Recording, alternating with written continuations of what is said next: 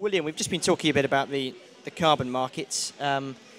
If you looked on Bloomberg now, I dare say you might find the carbon markets aren't looking in fantastic shape. I mean, is there any future in the carbon markets? Well, I think there's a future in the carbon markets, and there's a future in the carbon markets in the compliance and the voluntary markets. I think the key question that needs to happen is needs to be asked is just where these projects are actually taking place. For instance, I'm actually based in Mali, and there's actually only one CDM project, but there's a number of voluntary projects that are happening in West Africa.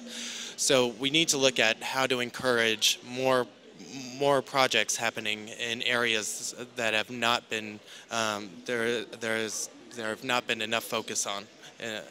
All right, now run me through how this works. So you're based in Mali. How do you verify? How do you work out how much a factory or even a car is emitting in terms of CO2? Well, we're actually, I mean, the area that I'm working in, we're actually not looking at how much emission, the amount of emissions that are actually being done by a factory. We're actually looking at small-scale projects over in West Africa. So we're looking at cook stove projects, and we're looking at projects that can be scaled up in West Africa, and how we can accompany those project developers in creating a bigger impact in the area. If we were to look at how to calculate emissions, I mean, there's plenty of calculators out there. I mean, calculators are a big debate in how they're evaluating how offsets are being determined. But I mean, it's a kind of a controversial subject. But yeah. Yeah, for sure. And Mali and West Africa, what is the situation with regards to sort of the carbon markets and carbon finance in West Africa? Does it exist? It does exist. It exists in the CDM. I mean, there's a lot of projects happening in areas where there are big industry. So, for example, in Nigeria, where there's a lot of petrol, there's a lot of CDM projects happening in Nigeria. Where there's not a lot of projects happening is where there's not a lot of emissions actually being emitted.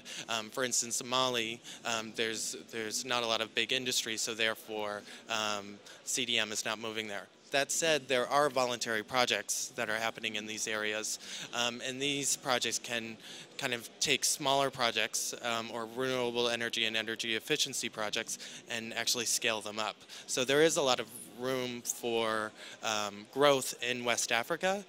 We just need to make sure that the methodologies are adapted to the region, and that the information is available and accessible to project developers.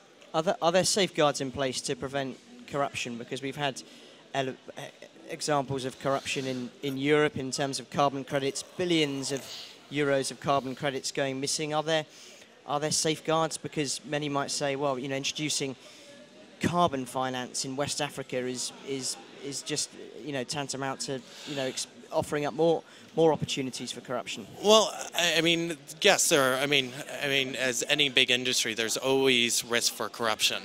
But that said, I mean, for voluntary projects that are verified by a standard such as Gold Standard, there's enough auditing going on. There's enough verifying the emissions are actually being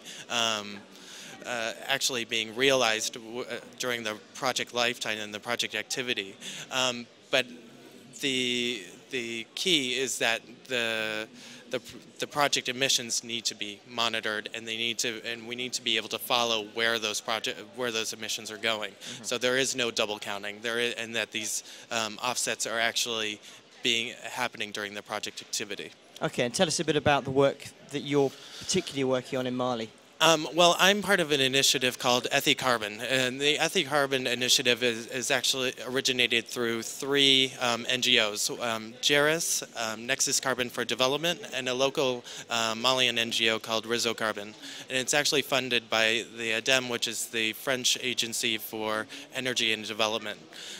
Now, what we're looking at is how we can evolve the carbon markets in West Africa, how we can make the information more accessible and digestible. For instance, Francophone West Africa a lot of the information is only in English. So one of our initial projects was to create the documentation so project developers can understand the the ability to access carbon finance and also to understand how it works.